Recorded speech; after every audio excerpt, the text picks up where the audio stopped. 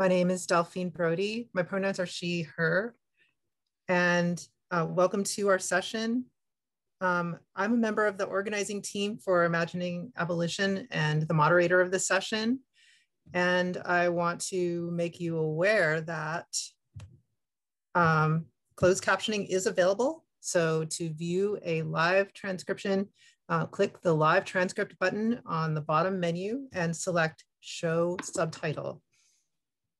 Also, in order to secure the space, you cannot rename yourself once you've entered. We're sorry if this causes any difficulties. If you're unable to add your pronouns to your name already, but we urge you to do so before you log into the next session. And you may also share your pronouns if you use those in the chat during this session. So I want to offer a brief land acknowledgement. We are gathered here today on Indigenous land, here on Turtle Island in the North American continent. This land has been stolen from the original stewards through conquest, colonization, and genocide. And I'm joining you from unceded, occupied Ohlone territory on the site of the village Huichin, which is also known as Oakland, California. So each of us has a relationship with the land that we're on and the original stewards of that land. And that relationship is informed by our ancestry and our present day experiences. We may have ancestors who are indigenous to this land and or ancestors who were brought here as enslaved peoples. And we may also have ancestors who came here as colonizers and had a direct role in the settler colonization of the land we're on. So each of us has a responsibility and a right to understand that ancestry and how we can work to decolonize and the genocide against Indigenous peoples. In dreaming of this event, our team was inspired by words adapted by Project NIA. Abolitionist futures are not compatible with white supremacy, settler colonization, misogyny, heterosexism, transphobia, ableism, and classism. Yet these systems of oppression are all around us and affect even this event space. The hope our team has for this session is that organizers, presenters, participants, particularly those of us who carry a lot of privilege, are mindful of the differential impacts of power and have the courage to hold to account anyone here who exercises power in ways that enact harm. If one of our organizers removes you from this session, our intention is not to punish nor to exclude you, but rather to practice care for the abolitionist community that we're building. And you can share your comments. There's a link for feedback that I'll post in the chat momentarily, where you can share your critical feedback about this session and about our conference. When you are posting on social media, and we encourage you to do so, please use the hashtag Imagining Abolition at 2021. That's hashtag Imagining Abolition 2021 for Twitter, Facebook, etc. So I want to welcome our presenters for today. So I want to welcome Seema Azad and SM Rodriguez. So Seema Azad is a freelance journalist and political activist based in Uttar Pradesh, India. She runs her own news magazine called Dastak Naye Samay Ki, the dawn of a new era, and is associated with civil and democratic rights organization PUCL, the People's Union for Civil Liberties. She and her partner Vishwa Vijay were imprisoned in 2010 under Unlawful Activities Prevention Act for allegedly being Maoists. They spent 2.5 years in prison, and their trial is still going on.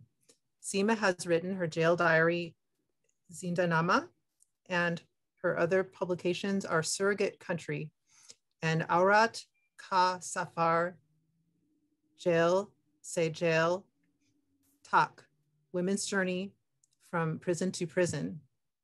Translator Shailsa Sharma is a PhD student enrolled at University of Exeter. She is a qualified lawyer and an activist based in India. Shailsa is also the co-founder of online platform Detention Solidarity Network, which is an online space to critically engage with the structures and experiences of detention that constitute the carceral state in India. Welcome.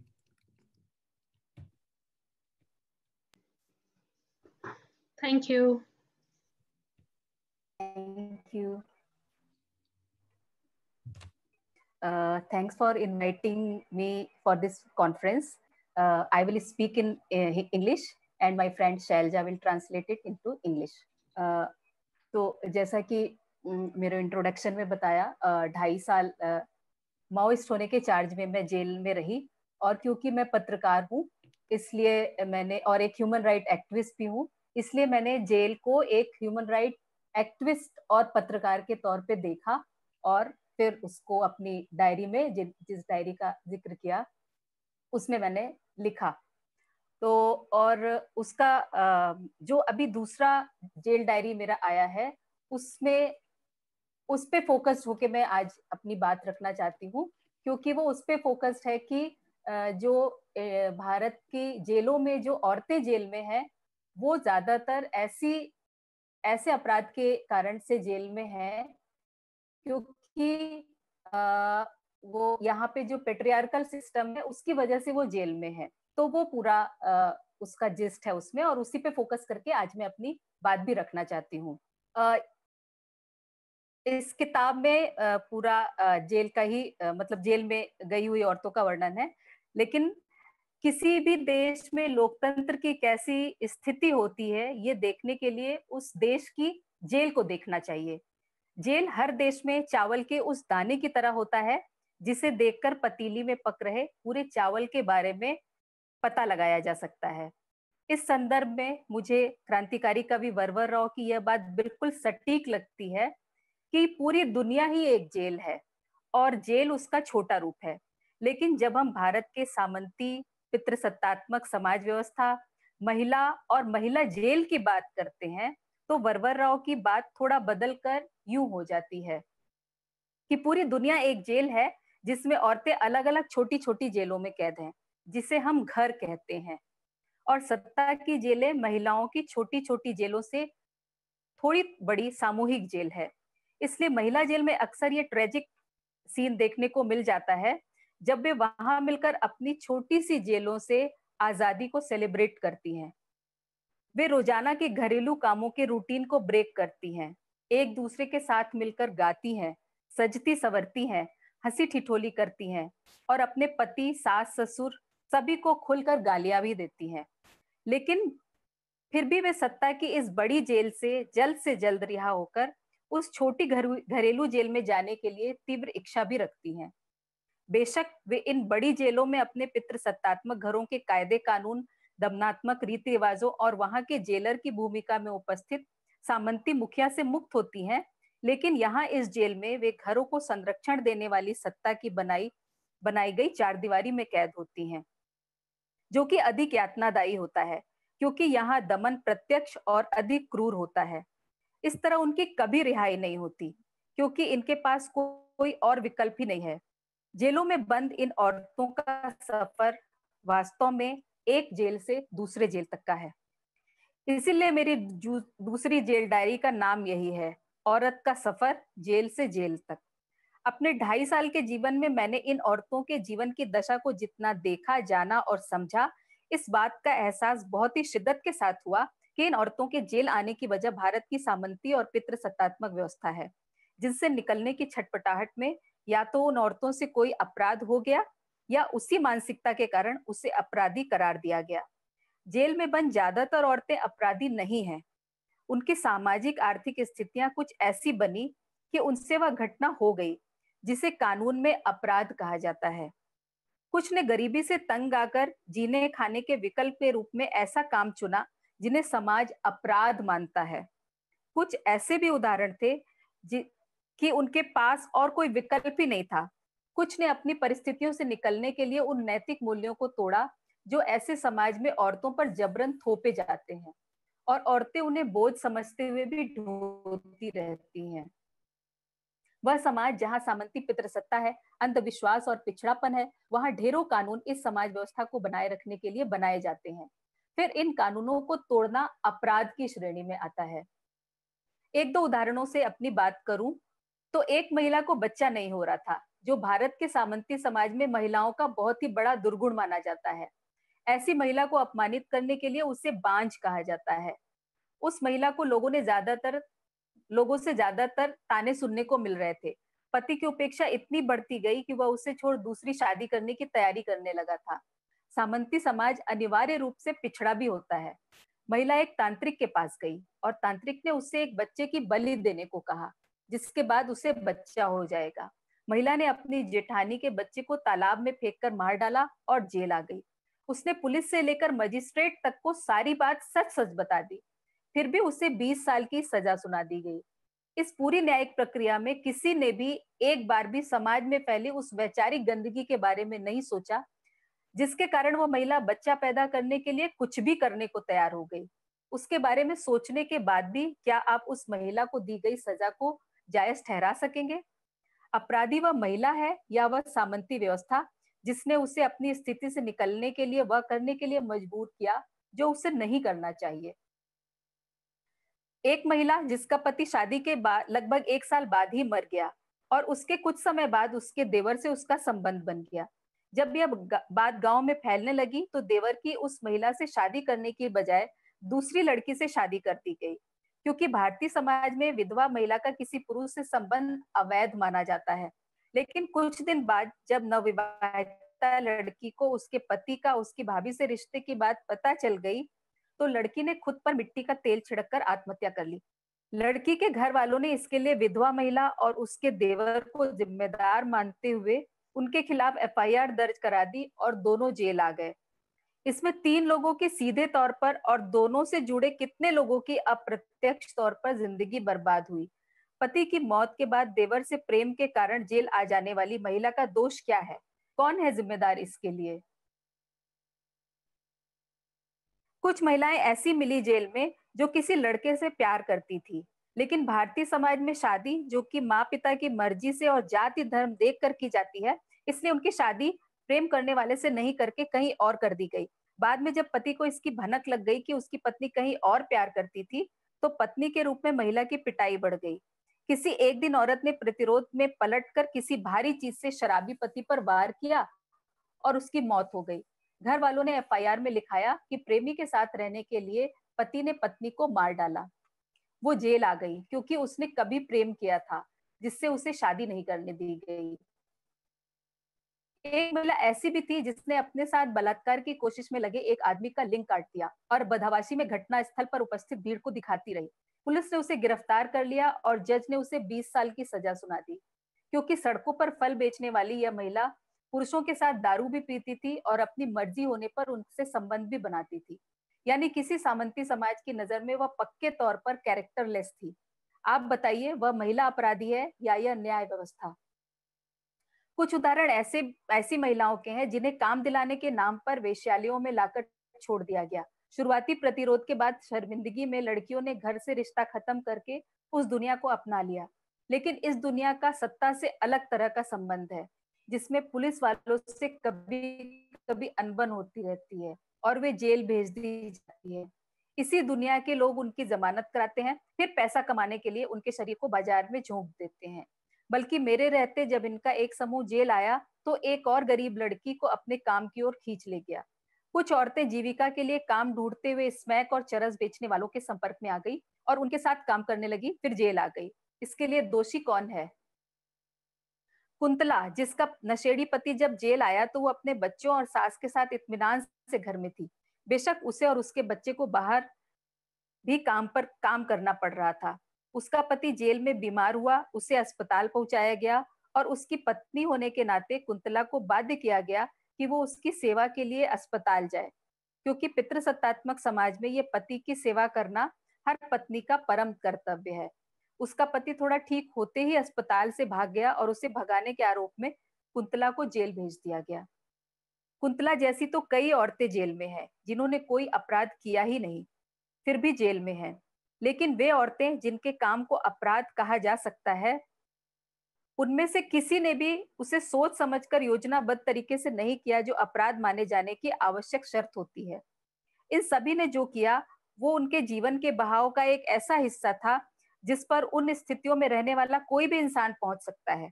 वह उन औरतों के सामंती पितृसत्तात्मक समाज और इस समाज के घरों में कैद होने की बेचैनी और उससे निकलने की छटपटाहट में की गई कार्रवाई थी, जिससे अपराध कर उन्हें जेल में भेज दिया गया। इन घटनाओं का ऊपरी कवच हटाकर अगर इनका अध्ययन करें तो हम देखेंगे कि अपराधी ये महिलाएं नहीं बल्कि वो समाज व्यवस्था है जिसने उन्हें वैसा करने की ओर ढकेला। इस सामंती समाज ने ऐसे नैतिक मूल्यों को गढ़ा है जो महिलाओं को एक अदृश्य जेल में हमेशा कैद रखता है। जब वो इससे निकलने का प्रयास करती हैं तो उसे अपराध घोषित कर वास्तविक जेल में डाल दिया जाता है। इन महिलाओं के कथित अपराधों पर न्यायाधीश जब अदालतों में फैसले सुनाते हैं तो वे समाज की तलछट के लोगों को अपराध की ओर ढकेलने वाली स्थितियों और समाज व्यवस्था पर एक शब्द भी नहीं कहते। इसलिए जब वे सजा सुना रहे होते हैं तो वास्तव में खुद अपराध कर रहे होते हैं। क्या अदालतों के लिए सोचने का विषय नहीं है कि शोषण पर टिकी व्यवस्था को चलाने वाले लोग अपराधी हैं या उस व्यवस्था में जीने को अभिशप्त लोग? जेल बनाए जाने की अवधारणा पर सवाल उठाने वाली मानवाधिकार कार्यकर्ता एंजेला डेविस कहती हैं, जेलें होनी ही नहीं चाहिए। ये समाज के अपराध को कतई कम नहीं करती, क्योंकि समाज व्यवस्था में अपराध को जन्म देने वाले अनेक कारक मौजूद हैं। इसलिए जब तक शोषणकारी समाज व्यवस्था बनी रहेगी, अपराध होते रहेंगे। चूंकि जेलें शोषणकारी सामंती पितृसत्तात्मक वर्ण और वर्ग व्यवस्था द्वारा ही बनाई गई एक संस्था है, इसलिए यह समाज की तलछट में पड़े अपराधी करार दिए गए लोगों के शोषण को और बढ़ाने का काम करती हैं। इसीलिए महिला जेलें भी औरतों के लिए घरेलू जेलों से सत्ता की जेलों तक का सफर है। यह घरेलू कारक को तोड़ने वाली औरतों को सजा देने के लिए बनाई गई एक संस्था है। Thank you. Thank you, Seema ji. And thank you for everyone who patiently listened. I'm now going to translate this into English. All errors or oversights are in the translation, are of course mine.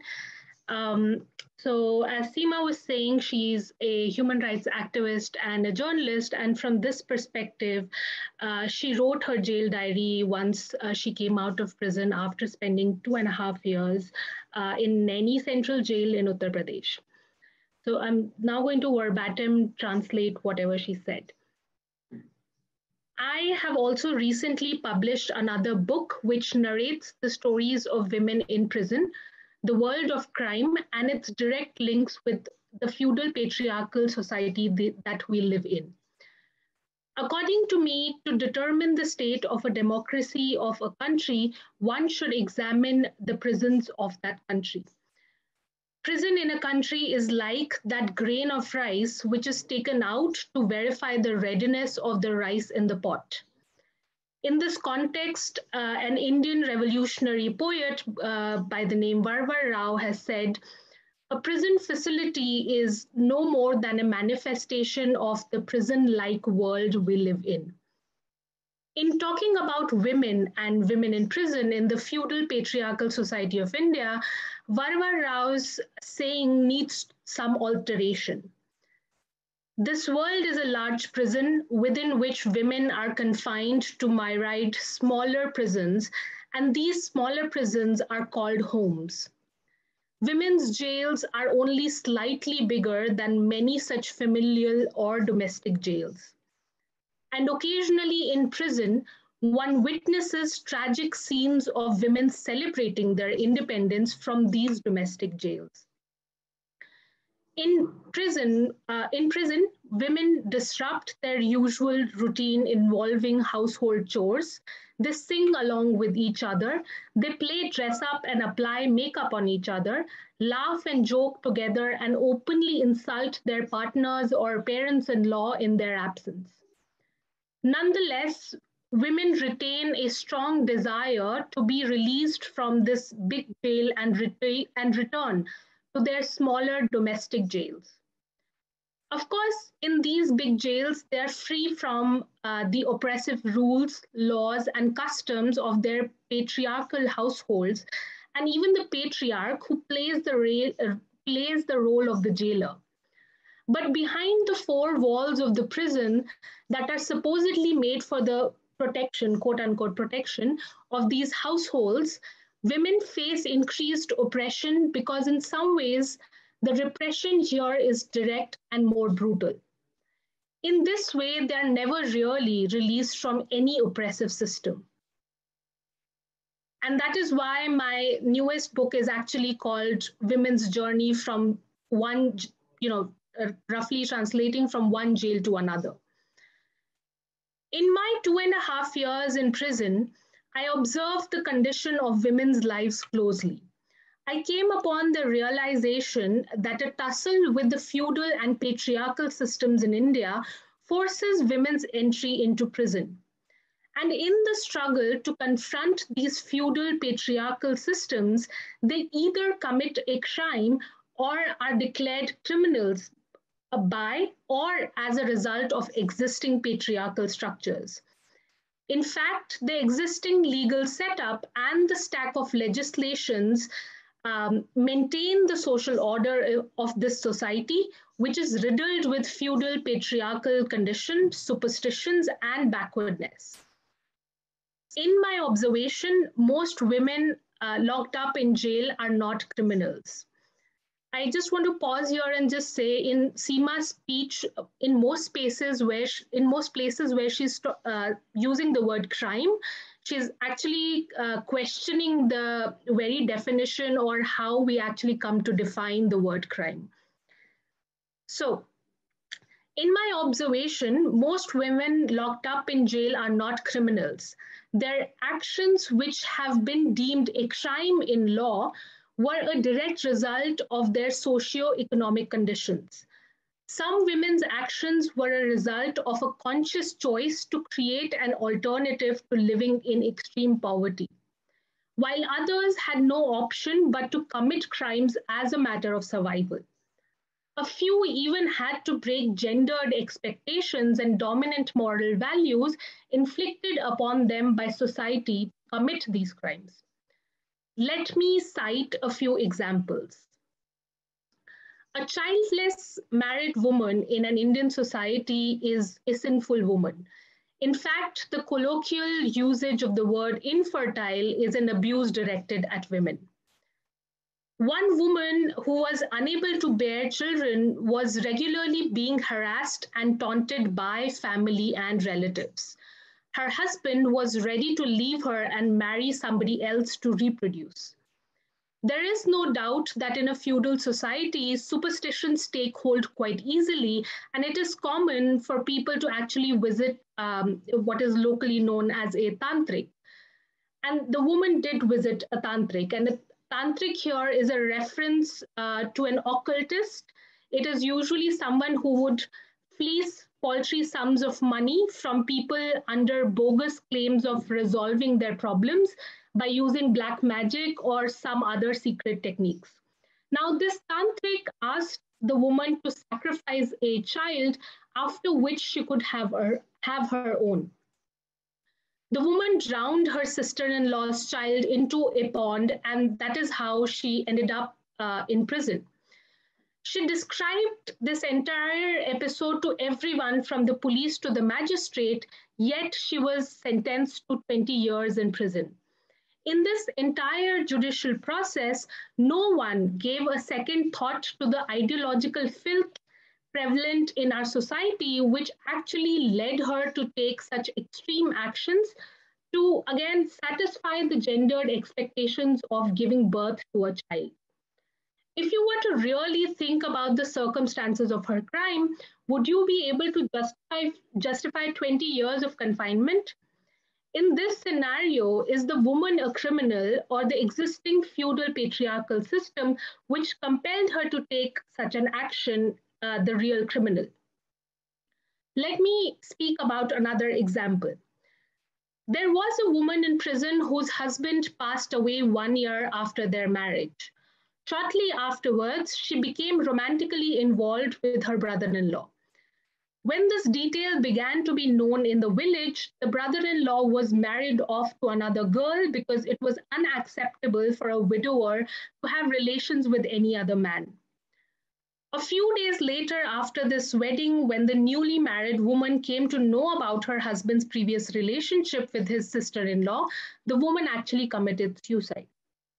The woman's family lodged an FIR against the brother-in-law and the widowed woman, and they were both sentenced to prison. Ultimately, in this matter, not only the lives of the three people involved, but also those associated with them was destroyed or adversely affected. What is the crime of the woman who fell in love with her brother-in-law after her husband's death? Who should be held responsible for this?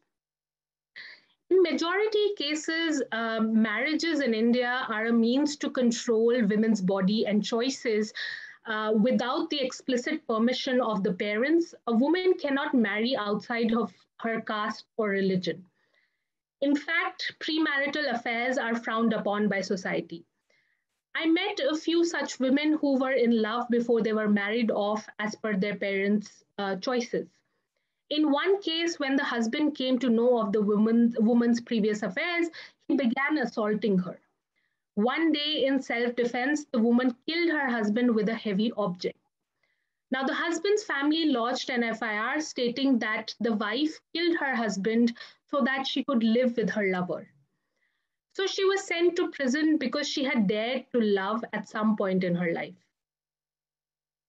I also met a woman in prison who cut off the penis of a man who was trying to rape her. In a state of complete shock, she went around displaying the object to the crowd around her. This woman was actually arrested by the police, and the judge sentenced her to 20 years in prison. All because this woman was a fruit seller on the street who had on previous occasions been seen drinking with men and willingly having physical relations with men.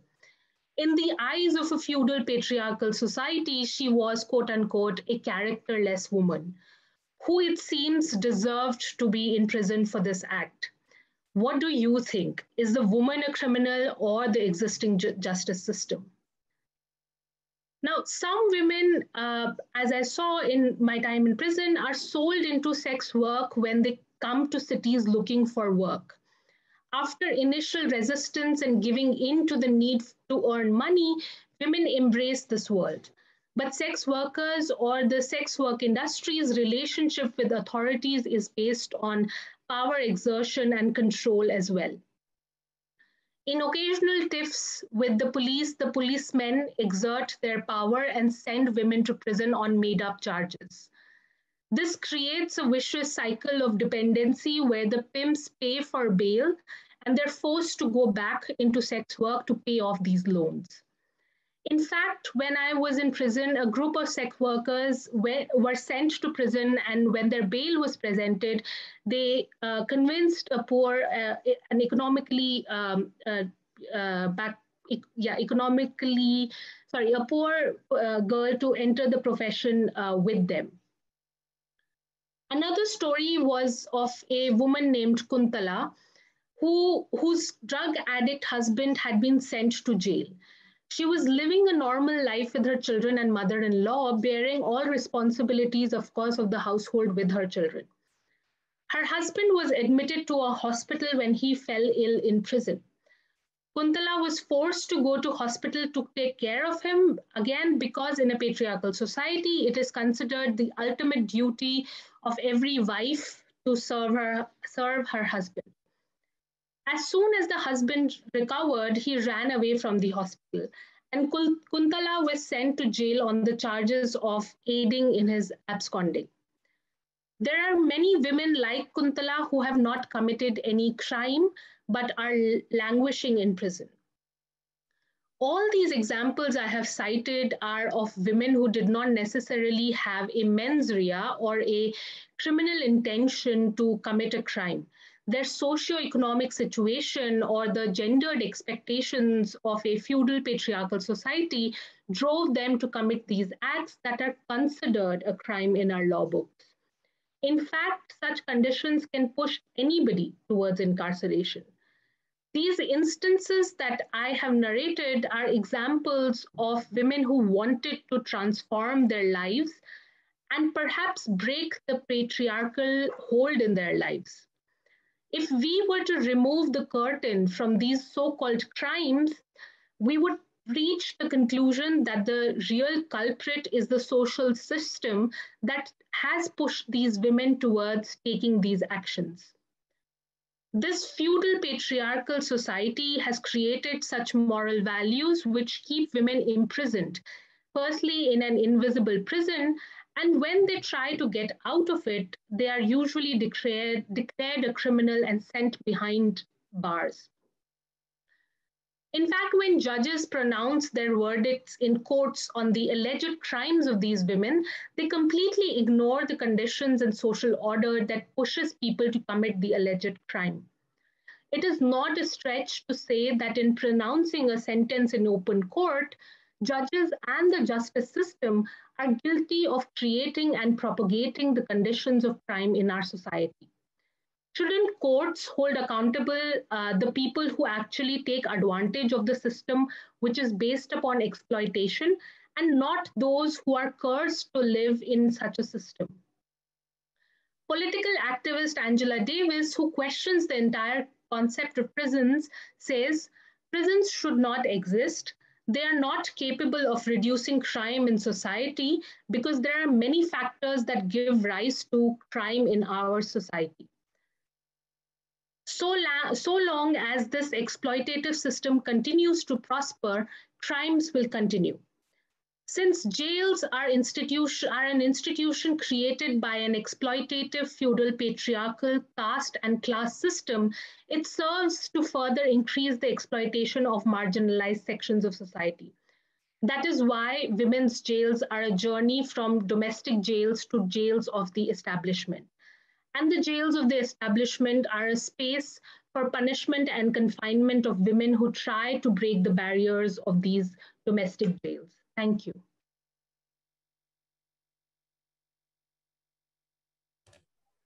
Thank you, Thank you so much, Seema and Shailsa.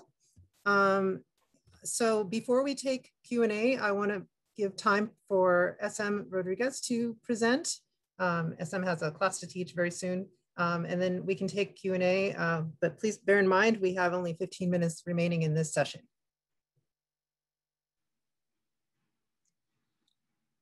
Hi all.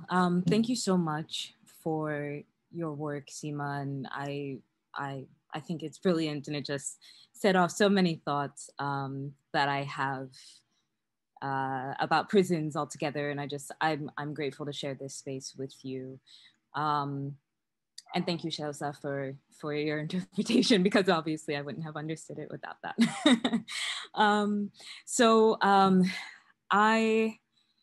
I'm actually sharing a very different kind of body of work than I normally would. And rather than it being directly connected to my abolitionist praxis or community organizing, which I will talk about tomorrow evening if any of you want to join, this is actually based on an interview-based project that I began in 2017. It's based on interviews with 30 abolitionist identified academics working in universities throughout the world, predominantly pulling from 7 countries.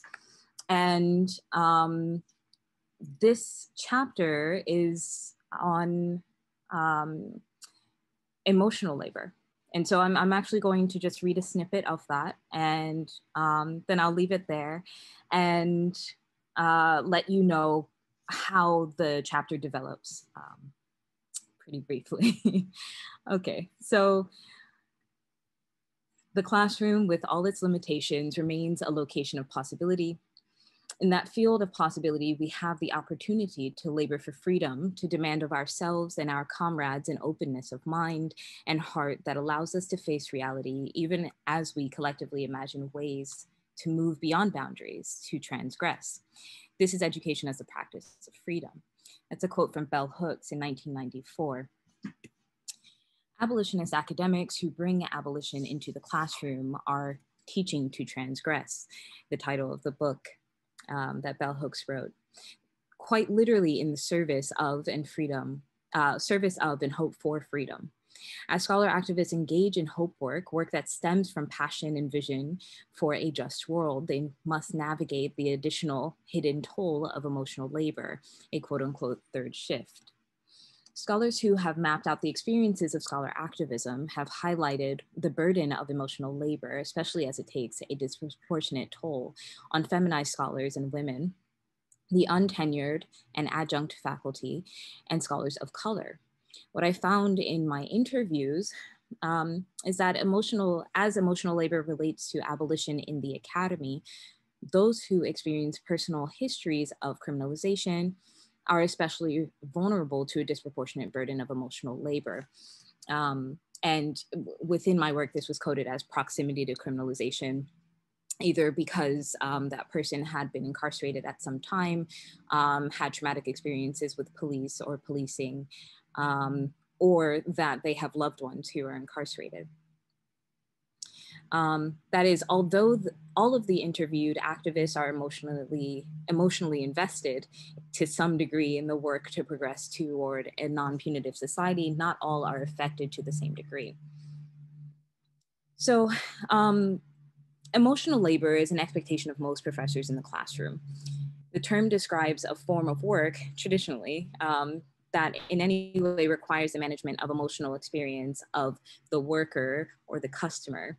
And while there are no traditional customers in a classroom, scholars agree that the student-professor dynamic reproduces that of a client-laborer in a few ways. Notably, students not only pay an ever-increasing sum for education, but they also exercise a degree of choice over whose courses they take. Emotion plays a considerable role in the digestion of information. Therefore, professors are charged with emotional labor as they try to elicit emotion in people with whom they interact and manage their own emotional expression according to conduct rules and ethical codes that accompany teaching and assessing students. When comprehensively accounted, the amount of emotional labor undertaken is often gendered, racialized, and influenced by the job security of the instructor. Our criminal justice system simultaneously relies on feelings rather than fact to reconstitute itself. For example, does the middle class feel safer than insert date is a radically different question than is the middle class experiencing or reporting less violence than said date. The various moral panics generated around criminality work to ensure that fear, anger, and disgust sit at the top of public consciousness at all times. Therefore, when we engage abolition in the classroom, we meet such feeling in real time. As Jessie Lee Jackson and Erica Miners recall in their classrooms, discussion of abolition arouses a dance between anger at injustice and fear or shame about personal transgressions. While students may embrace an imaginative or analytical curiosity about a just future, that embrace collides with their own cognitive dissonance when they're brought to question abolition. Yes, prisons are bad, but what about the bad people? Feelings of fear, vengeance, righteousness, and obstinance foment in the classroom. It's up to the abolitionist academic, it's up to the professor to manage these emotions while also managing their own. Simultaneously, the person who identifies as an abolitionist academic holds their own desire to deliver a fact or reason-based lecture or discussion alongside the desire to evolve students' outlooks and sensibilities. The myth of objectivity riddles the academic field with landmines for scholar activists. Passionate not only about the subject matter with which that we teach, but also the methodologies for transmitting our messages, that abolitionist academic remains very much a subject at all times. Similarly, we are more likely to treat students as people, not inherently receptive, unchanging objects meant to learn an unliving topic. The topics that we teach, alive and pressing, often agitate and confound people, contradicting sharply the worldview embedded into popular media. The objective of teaching is to arouse awareness, agency, activists. In the chapter that I wrote before this chapter, I actually offer a few examples of how this activism works and how it blends the notions of outside and inside prisons in order to compel a connected world to action, and how it generates from a place of hope and cultivates such a place in others. For this chapter, I offer how, as scholar activists engage in hope work, they must navigate additional hidden tolls of emotional labor. So when asked about strategies for teaching, the vast majority of participants interviewed discussed timing. When they introduced abolition as a term or perspective, or when they disclosed their personal politics. They also discussed the workings of abolition and how they personally do abolition with or for their students. However, a notable subset of academics interviewed discussed what kind of feelings they wish to arouse in their students and experience themselves while researching, teaching, and navigating their institutions. Therefore, to whomever initiated this line of discussion, I continued to ask the role of emotion in their work. I found the context of emotional labor striking, when it was most burdensome, who engaged in this form of labor, and what forms of attachments predicated the work of feeling. What I found was, even within the group of abolitionist academics, those who experience personal histories of criminalization are especially vulnerable to emotional harms. And so there's emotional labor in relationship to students. Bell Hooks really interestingly uses the language of eros and eroticism in her works, and she doesn't limit her interrogation to sexual interest and exchange. Rather, she reorients our thinking of eros as passion. Referencing Sam Keen, she brings us to center erotic potency in the classroom as that which propels every life form from a state of mere potentiality to actuality. The erotic in this way is actually the kinetic force that moves our students' dissonance from mental inertia to ideological and theoretical connection or action. Then it is the erotic that moves us to enact the thought. So while my participants don't necessarily center the erotic, they do bring passion to the fore. And such passion most commonly appeared in the language of love and care. However, what I found were the forms of taxation that accompany love and care were fear, anxiety, and loneliness. Ultimately, the extraordinary amount of consideration that abolitionist scholars infuse into their teaching, research, and lifestyles has the potential to lead to burnout and, in the worst case scenario, push out of institutions. So for love and care, I'll just briefly kind of read a few examples of how people were engaging with or recalling love and care in their work.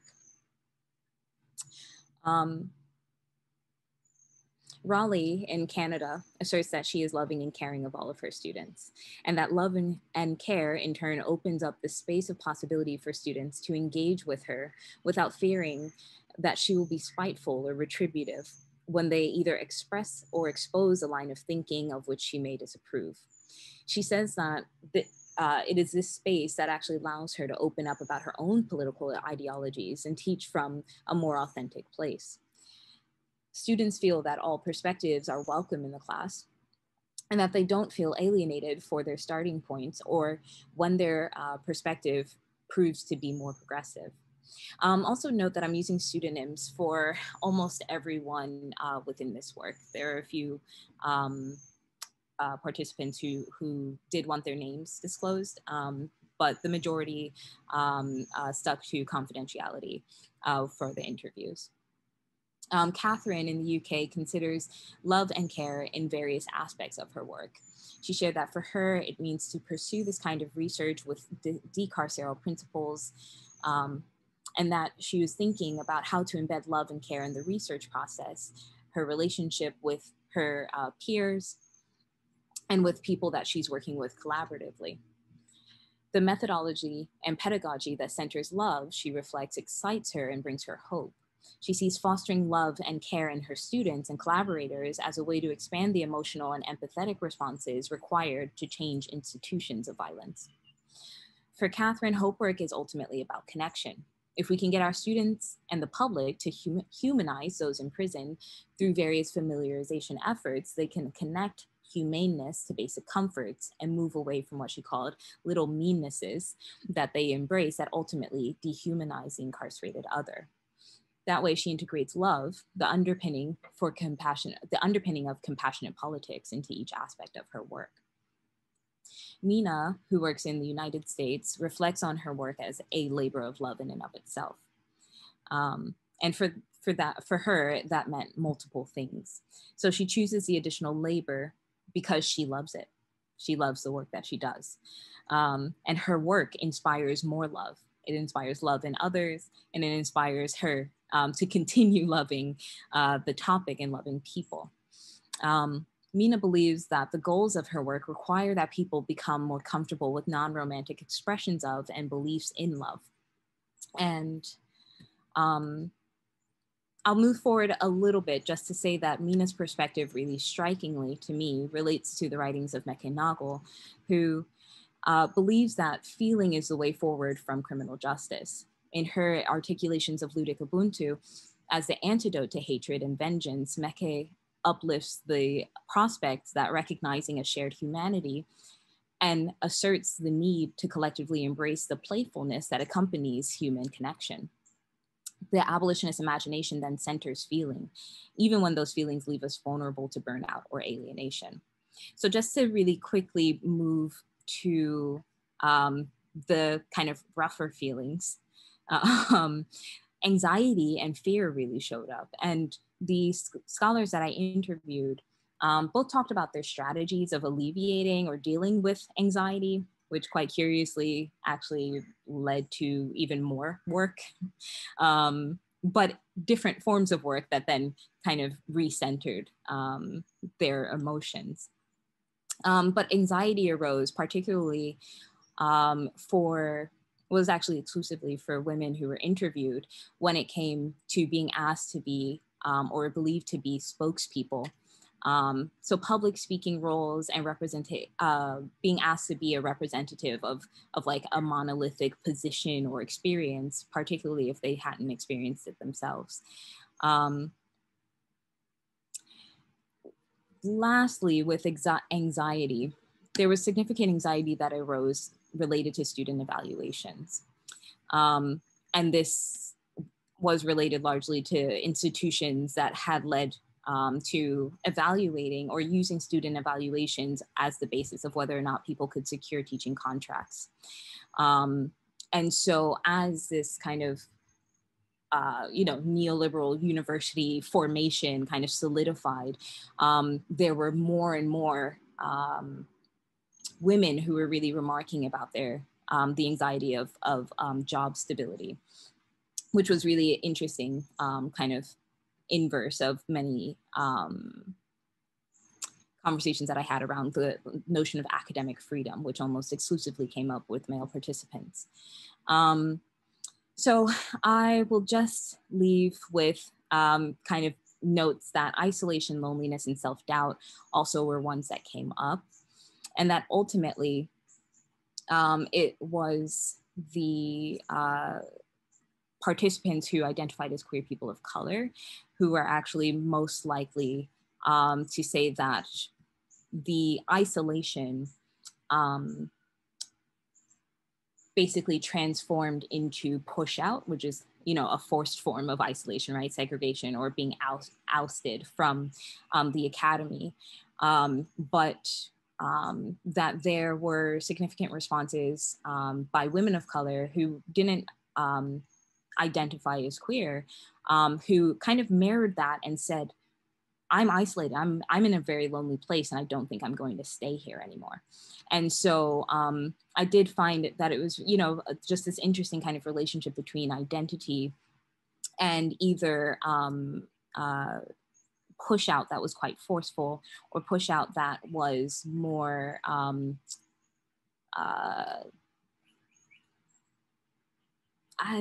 quieter, kind of a quiet coercion through isolation. So I'll leave it there, and I thank you all for allowing me to share this work.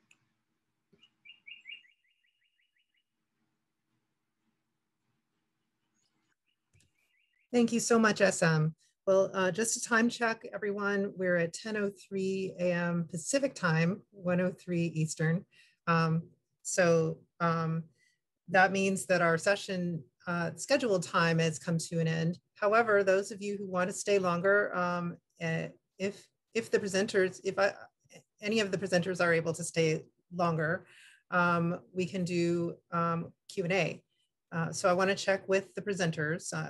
SM, I know you have a class, so are you able to stay for Q&A? I can stay for an additional 5 minutes, and I thank you all for this. And Seema and Salsa, can you stay for Q&A for maybe 10 minutes beyond now? Yes, I'm here. I can stay. Yes. Great. And so participants, you're welcome to, I'm going to unmute everyone. Or Luis, if you could please unmute everyone. Actually, I just asked everyone to unmute. So you'll have an opportunity to ask questions directly. Please direct your first questions to SM because of their schedule.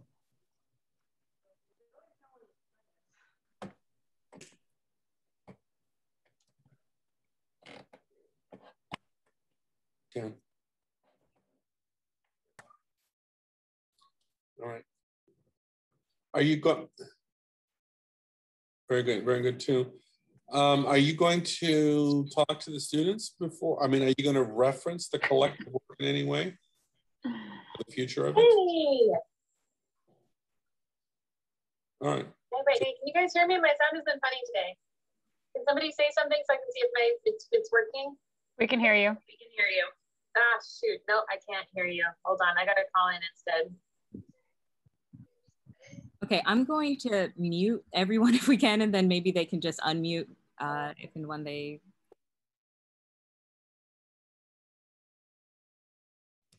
Okay, if you have a question, please put a question mark in the chat and I will unmute you selectively. You can also enter your question into the chat and I'll read it out loud. There was one person, Xavier, who had their hand up. Yes, Xavier. Hello, SM. Thank you for your amazing presentation. And I just had a really quick question because I found it quite interesting how you mentioned emotional labor. And I easily correlated to Marxism with, wage labor and such. So is it plausible to say that the whole idea of that emotional labor and applying it to education is more of like a micro level, I want to say, relation to Marxism within that Soren institution?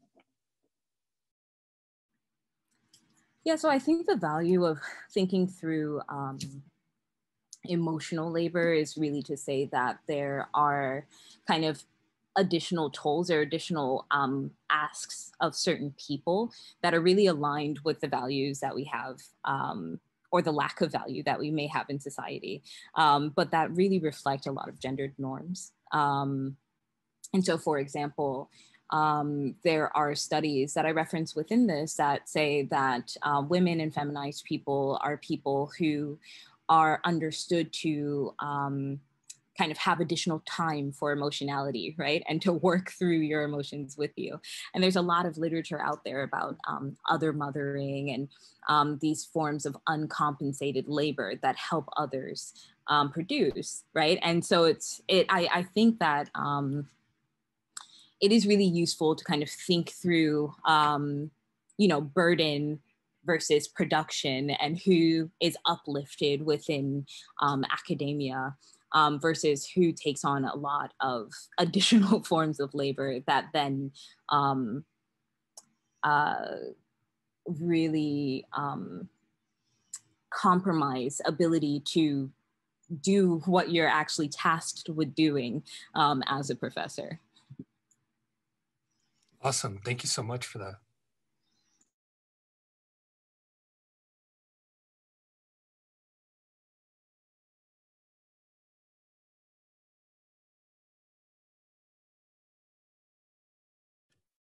Apologies. The chat was set so that participants could only post to the host, but you can now post to everyone in the chat.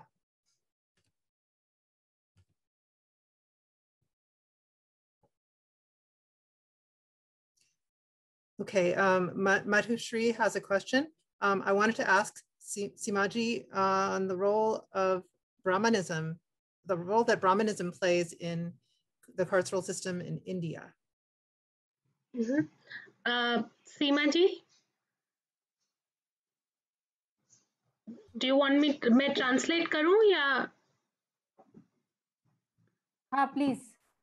हाँ तो मधुश्री का सवाल है कि Brahmanism का क्या role है India में जिस तरह का कार्सरल सिस्टम है जिस तरह से इनकार्सरेशन होती है ब्राह्मणिज्म का क्या रोल है उसमें उसको आप कैसे डिस्क्राइब करेंगी?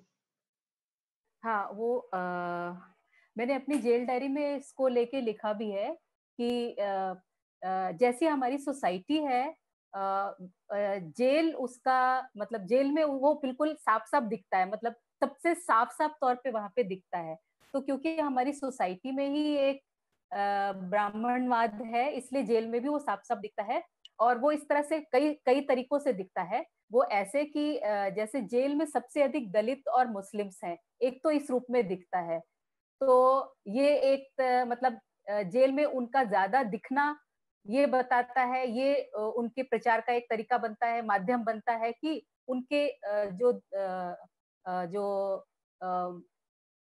दलित जातियां हैं उन वही ज्यादा उनकी तरफ से ही ज्यादा जो है क्राइम्स होते हैं एक तो ये और जेल में के अंदर भी किस तरह से जिस तरह से ब्राह्मणवाद प्ले होता है वो उनके कामों का जो बंटवारा होता है उसमें बिल्कुल साफ साफ दिखता है जैसे जो दलित जातियां हैं उनको जो काम का बंटवारा होता है तो उनमें साफ सफाई का काम ज्यादा दिया जाता है और जो ब्राह्मण होता है उनको कई बार कामों से फ्री भी रखा जाता है और वो अपना जो बल्कि जो ब्राह्मणवाद नहीं मैं ब्राह्मण की बात कर रही हूँ अगर कोई पंडित है तो उसको वहां पे भी पूजा पाठ करने की और बहुत सारी तरीकों की उनको छूट दी जाती है और वहां पे भी वो अपना ब्राह्मणिकल प्रैक्टिस करते रहते हैं तो इस तरह के बहुत सारे तरीके हैं जो मतलब हमारी सोसाइटी में दिखती है वो सबसे भौंडे रूप में जेल के अंदर भी वहां पे दिखते हैं Selja Okay, yeah. Thank you, Seema ji. So, Seema said that I have described some of the elements of what the question is asking in my jail diary as well. She says that just like in our society or a smaller depiction of what the kind of oppressive systems that exist in our society are visible in jails as well at a smaller scale. So the Brahminical attitudes and the system of oppression associated with Brahmanism is also depicted in the ways that the carceral institutions work. For instance, the overpopulation of our prisons by looking at the by Dalits and Muslim persons is an indication of how the marginalized section actually is predisposed is suffers at the hand of this Brahminical system and ends up in prison. Even inside jail, the way that work or labor is divided inside is a depiction of how oppression on caste-based oppression also operates outside the jail. So, many persons belonging to Dalit communities are assigned work that is to do with cleaning toilets or cleaning the jail premises, and so-called upper castes or Brahmins are sometimes not, free from doing any work at all inside prison. They're granted these privileges inside prison as well. In fact, they are granted privileges of carrying on their religious activities or duties that are associated with their caste. Thank you. Thank you, Shalza. We have a question from Shweta Goswami. Hi. Seema ji, in her presentation, am I audible? And am I clearly audible? Okay, great. So Seema ji, in her presentation, is talking about women prison to prison. And it seems like as a women is a universal category happening in India without caste. I think our experiences are very different. The experience of Vimukta women, I would say, I wouldn't talk for Dalit women, but for Vimukta women, that Vimukta families, because since Vimuktas are the nomadic people and they travel in the groups, they used to, but let not, okay. So, but I basically want to say that Vimukta women have been working, you know, so the patriarchy is not working the same way it works in this romanticized notion of a home. So what I felt was that this whole presentation somehow erased the experience of Vimukta women who are incarcerated in the Indian state since 150 years.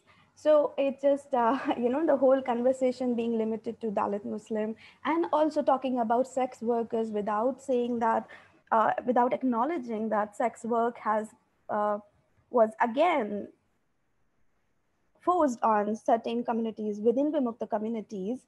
So, and then talk about occultism or shamanic cultures, saying that at many levels, it seemed like, it wasn't informed with the lives of people outside the caste system.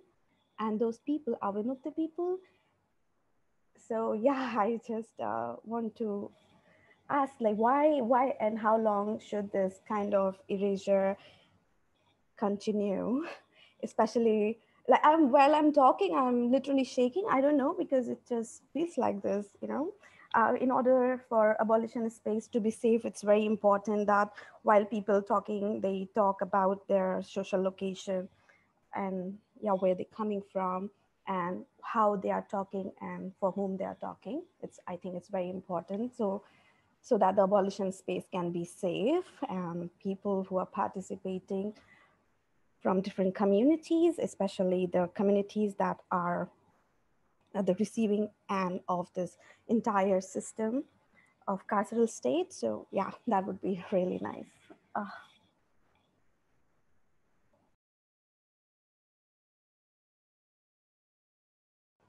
Okay, I'm done. Thank you. Shailja, please translate. Thank you, Shweta. I'm going to try and translate as much as possible, but if I miss out something, please let me know.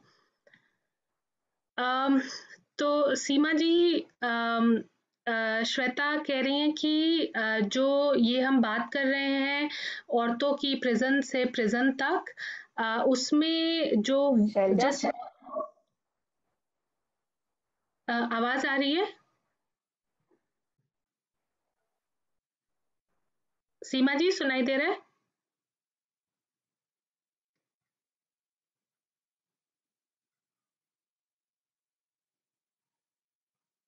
Hello?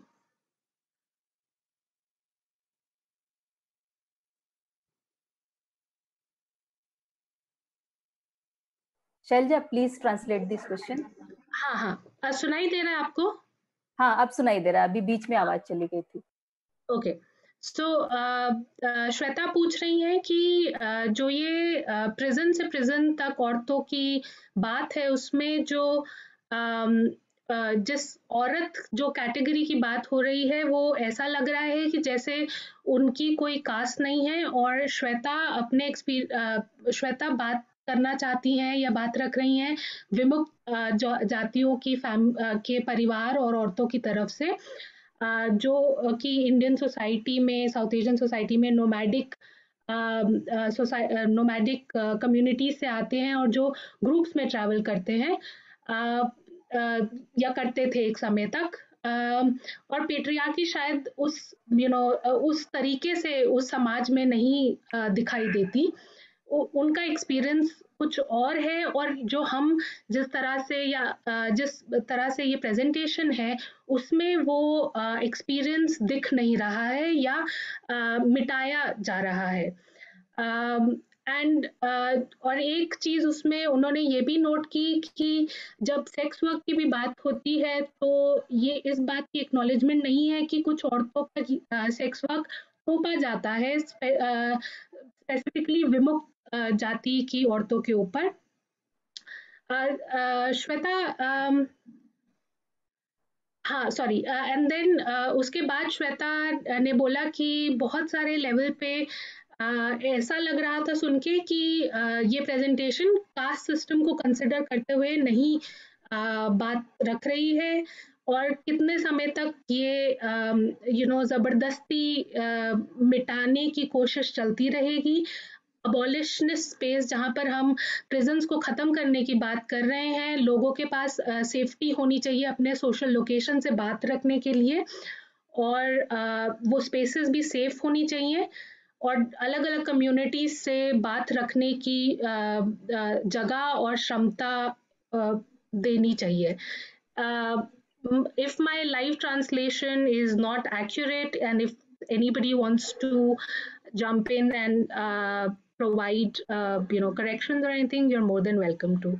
Seema ji?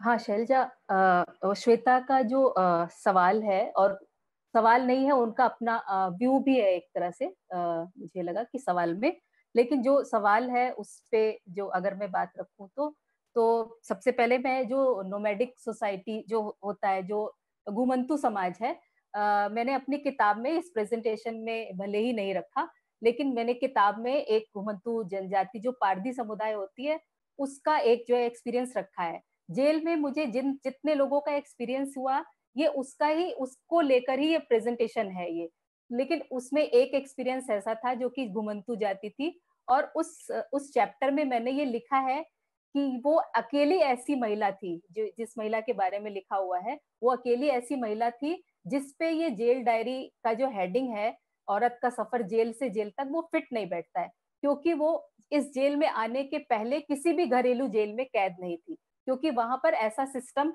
है नहीं कि वो किसी महिला का घर वो jail जैसा हो, तो ऐसा है नहीं। तो एक तो ये, दूसरा ये कि मैं अभी क्योंकि एक मतलब केवल औरतों के जेल की बात कर रही हूँ, इसलिए ये बिल्कुल नहीं माना जाना चाहिए कि इसमें कास्ट, औरतों की कास्ट नहीं शामिल है। लेकिन जब हम सिर्फ औरतों पे बात कर रहे हैं, औरतों की एक जेल की बात कर रहे हैं कि जो औरतों के लिए जेल बनाई गई है, तो अगर हम उन पे बात करते हैं तो वो जो वहां पे गई हैं वो कास्ट सिस्टम की वजह से गई है, उस पे भी बात की गई है, लेकिन कास्ट सिस्टम की वजह से वो दूसरे मतलब बात रखी जा सकती है कि वो वहां पे गई है, वो कैसे वहां पे पुलिस थाने में उस वजह से उनके साथ क्या हुआ, और कैसे वो जो है जो यहाँ पे ब्राइब नहीं कर पाए उनको और उस तरह से जेल में भेज दिया गया।